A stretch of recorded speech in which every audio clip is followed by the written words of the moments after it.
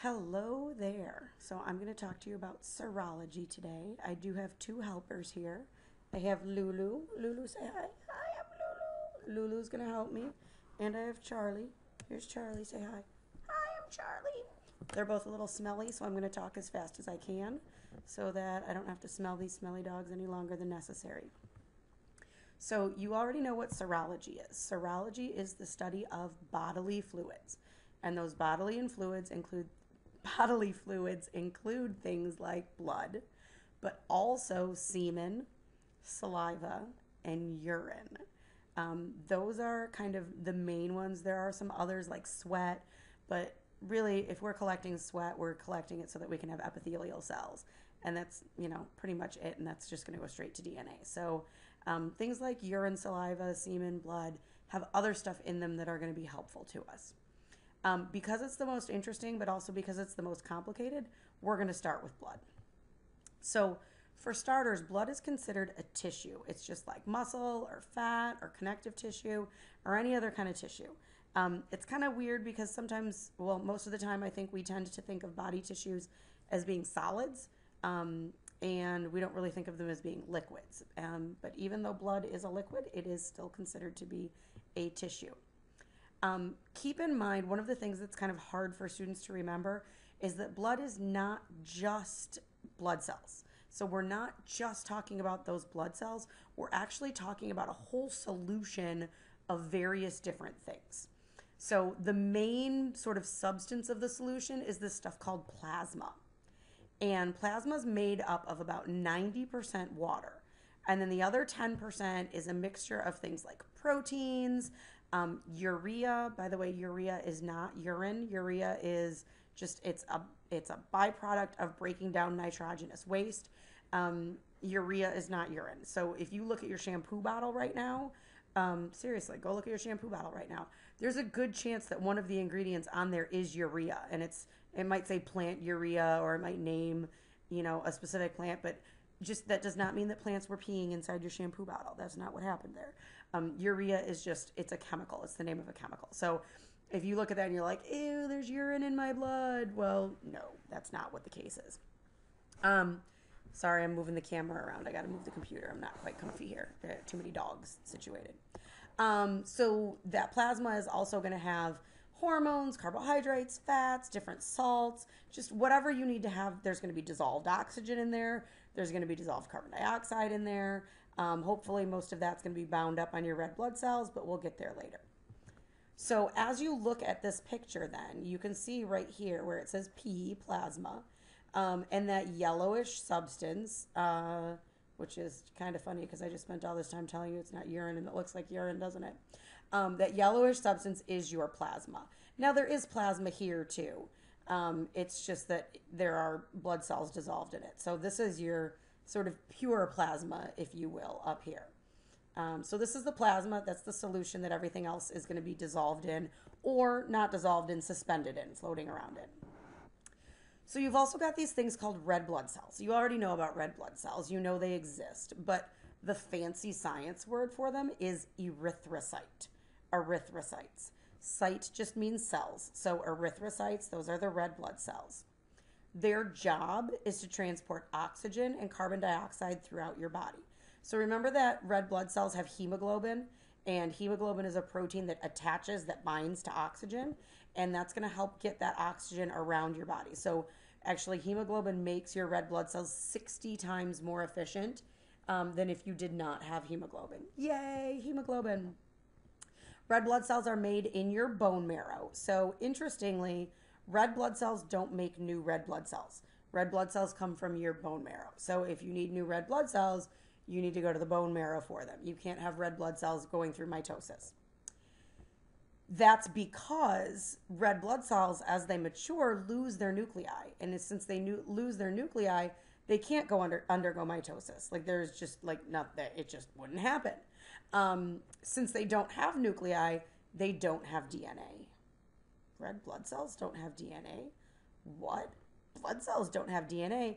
But Gnant, that's crazy talk. Because I know that if somebody wants DNA, they're going to draw blood, and that's where they're going to get the DNA from.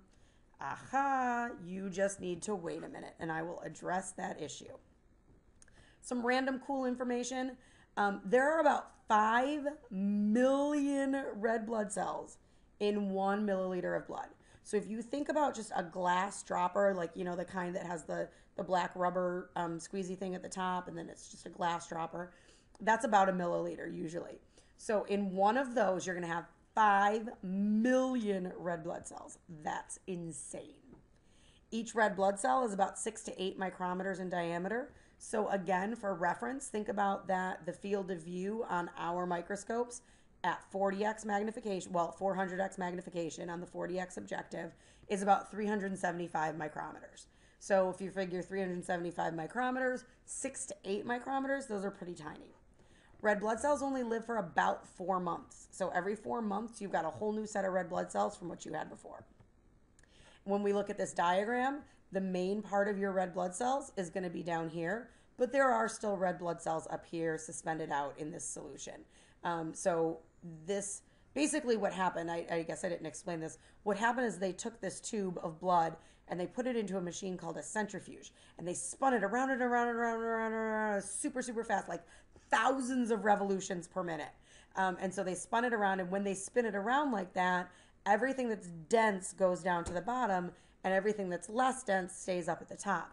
And so the red blood cells went down to the bottom and separated out to the bottom. So most of them are here, but some of them are up in here.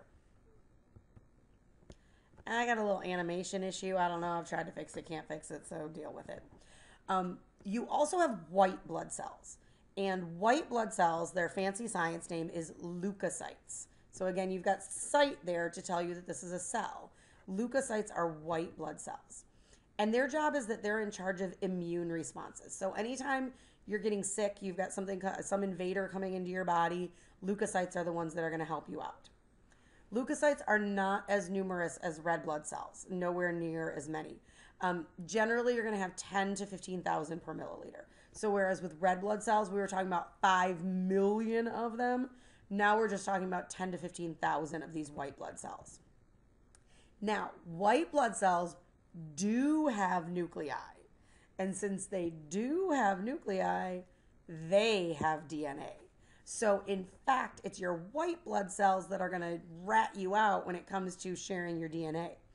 If you can find a way to leave behind only red blood cells at a crime scene, you're solid.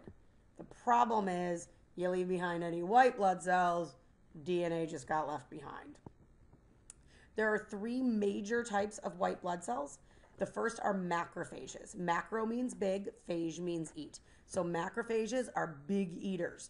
They're the ones that if you've got invaders coming into your body, like bacteria or viruses, they're going to come in and they're going to gobble them up. They're just going to go eat them. So macrophages are kind of awesome because they come in and they're like, hey, you done. But they can't eat everything up. They can't gobble everything up. So there are these other things called neutrophils. Neutrophils are the first responders. They're the ones that, like, let's say you've got a cut. They're going to be the first ones who get there to that cut, and they're going to start yelling and screaming. Okay, not really yelling and screaming, but they're going to start giving orders, sending out signals, saying we need some of these over here, we need some of these over here, bring us some platelets, bring us some these, bring us some these. And they're going to get everything that you need over there to help heal whatever that wound is or, you know, deal with whatever that problem is. And then you've got lymphocytes. Lymphocytes actually produce antibodies and they produce memory cells. Okay, so this is really, really, really cool. So if it's some invader comes into your body, let's say a cold virus, okay? A cold virus comes into your body. Your lymphocytes are going to start producing antibodies. So they're going to try to recognize that cold virus, and they might say, it seems kind of like, wait, stop. Before I continue on with this, let me just put a disclaimer on this. I'm going to super duper oversimplify this, like really oversimplify it. And I'm going to do a lot of personification, and I'm going to anthropomorphize your blood cells. And I mean, just it is what it is, okay? But here's how it works, and it's cool. So the lymphocytes are going to produce antibodies, which are like bullets. They're just little proteins. They're little protein molecules. And they're going to start shooting out these little protein molecules. And they're going to be like, here, this worked on somebody who was like you. Pew, pew, pew, pew. And the antibody's not going to work. And then they're going to be like, wait, let me try this. This worked on somebody who was like you. Pew, pew, pew, pew. And it's going to shoot the antibodies out. It's not going to work. So at some point, your body's going to be like, well, let's try some new things. And it's going to try out some new proteins. And so it's going to go pew, pew, pew, pew. And something's going to work. And when that thing works, then the lymphocytes are going to produce these things that are called memory cells. And the memory cells are going to remember that virus and connect that virus with the antibody that worked in order to get rid of that virus. And so the next time that virus comes into your body's going to go, aha, I know you, because the memory cells are going to totally rat them out. Okay, they're going to be like, I know you. And then all of a sudden, pew, pew, pew, pew, pew, pew, knock out all of those, knock out that virus, done and done. You never even knew it happened at this point. So the first time you felt all crappy because there's an immune response, and your body got angry and you got snotty and coughy and whatever. But this time, you're not even going to know it because your body's going to take care of it. So it's in and out. So once you've had that thing come in, your body's like, oh, got this. So now you're asking yourself, wait a minute, Gnant is crazy because I get a cold every year. So if my body figures out how to fight off a cold, why do I keep getting a cold? Well, think about it. Yes, mutations. That's the answer. So when we talk about different strains of the cold, what that means is that each year it evolves. The cold virus evolves, and there are different mutations. And so that virus might go into someone, and the DNA or the RNA, whatever kind of virus it is, I mean, if we're talking about a cold virus, whatever, whatever kind of nucleic acids it's got in there are going to mutate a little bit. And if they mutate a little bit, then when it comes in, my body doesn't recognize what that virus is anymore. My body's like, oh, you're a whole new thing, and so let me try this out. So let me tell you, the worst thing that happened, okay, not the worst, but a bad thing that happened is when I moved back here. So I had been in Africa for 4 years. I moved back here, my first year back here, I was sick the whole time because even though I'd had cold and flu and whatever a million times before I went overseas, while I was overseas, you people were back here mutating all the viruses. And so those viruses came into my body, and every single one of them came into my body, and I was sick. And so that first year was just awful because I had to build up immunity to everything again. And so my body was getting angry over and over and over again. So these are the white blood cells. Okay, so right here in this little layer right here, these are your white blood cells. So by comparison, again, remember, 500 million red blood cells, 10 to 15,000 white blood cells. Okay, so nowhere near as many white blood cells as you've got red blood cells. All right, so identifying blood. There are tests that are called presumptive tests.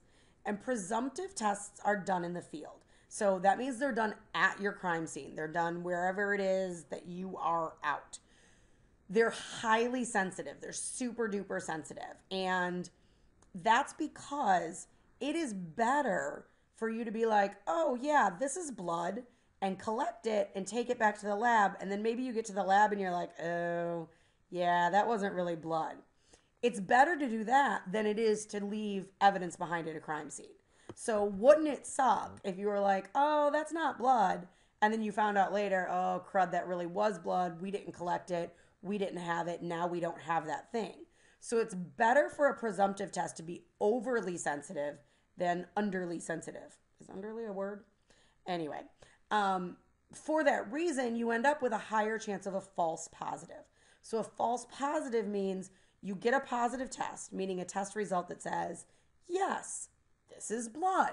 So you get this false positive, or you get this positive test, but it's a false positive. So whoopsie, wasn't really blood. But you find that out later, and you find that out when you've got that substance back at the lab. So again, better to have too much evidence that then you're like, oh, my bad, I collected something I shouldn't have collected, than to leave evidence behind. The thing about presumptive tests is that they don't differentiate between species. So you could have human blood at the crime scene. You could have cow blood at the crime scene. Could be cat, could be dog, could be, any number of things. A presumptive test isn't going to tell you if that's human blood or if that's some other kind of blood. Some examples of some presumptive tests are the Kastle-Meyer test. Kastle-Meyer is if you, of course, I'm going to refer back to the crime TV shows. If you see them with a swab and they swab a sample and then they take a dropper and they drop and then it turns bright pink and they go, oh, this is blood. That's the Kastle-Meyer test. Luminol and Blue Star, those are both the ones where they spray stuff on it and then you'll get a glow. So you get this glowing reaction. So really what happens with a presumptive test is that generally you've got a chemical and that chemical is going to react with the hemoglobin in the blood. Remember, the hemoglobin is on the red blood cells. It's going to react with the hemoglobin in the blood and you're either going to get a color change, so that bright pink color of the Kastle-Meyer test, or you're going to get a fluorescence. So you're going to get that glow of the luminol and the Blue Star. You could also use an alternate light source like a UV light to enhance the results, but you don't need it. It's not necessary. So luminol and Blue Star, they're going to glow whether you've got an alternate light source or not. It's nice. It helps out, but it's definitely not a necessity. All right, confirmatory tests now are exactly what they sound like. They're going to help you confirm that this thing that you took back to the lab is blood. So a confirmatory test then is going to be done in the lab. Confirmatory tests are more selective. They're going to have a higher threshold, a higher standard for saying, yes, this is blood, because this is the be all end all, yes, absolutely, I know this is blood kind of thing. Again, once we're back in the lab, it's better to be more critical. It's better to be sort of more judgy about this. Now, with confirmatory tests, some of them can differentiate between species, some of them can't. Most specifically, if you want to differentiate between species, you better know what different species of blood cells look like. So microscopic analysis of cells, you pop those bad boys under the microscope, start looking at them, you should be able to tell. If you're an experienced microscopist and an experienced serologist, you should be able to tell the difference between a dog red blood cell and a human red blood cell and a cow's red blood cell. There's another test called the Takayama test. Say Takayama, it's fun. Go ahead, Takayama. The Takayama test. Takayama test is a confirmatory test that involves heating the blood. So you take the blood, you heat it up, and then you add a set of chemicals. They're kind of like pretty nasty, strong acids, but you add the set of chemicals, and then you look at them, and you'll see if these salmon-colored microscopic crystals form. So the thing is, this is done under the microscope too. So you're looking for this chemical reaction that happens that then gives you these crystals under the microscope. The nice thing about the Takayama test is that it'll work even with really, really old blood. So even if you have tons of old blood, or even if you have very old blood, the Takayama test can help confirm for you, yes, this is blood, not, really old, dried up, some other substance that you thought was blood but isn't. Most of the time these days, presumptive tests are going to be enough for you to say, yeah, this substance is blood. So the presumptive tests are accurate enough, and they're, they work well enough for you to say, yep, I'm pretty sure this is blood. So what you would do then is, rather than spend the time and the money on confirmatory tests, so going through the Takayama test, if you need to look at this further, you're going to send it straight to DNA. And you're going to be like, hey, see if you can get some DNA out of this for me. Now, you might stop and do, depending on what state your blood is in, you might do some blood typing. And that's a thing we'll talk about next time. So you might want to do some blood typing in there too. But, for the most part, blood's going to DNA. Just so that you know, so this is that Kastle-Meyer test that I was talking to you about. So this is the presumptive test. And then this is the Takayama test. So these are those crystals that form with the Takayama test. So this is positive. Obviously, this substance was blood, and it formed these salmon-colored crystals, and this is a microscopic view here. All right, so I believe that's it. I have no more to tell you about blood, at least for now. I'll tell you more later. Okay, bye.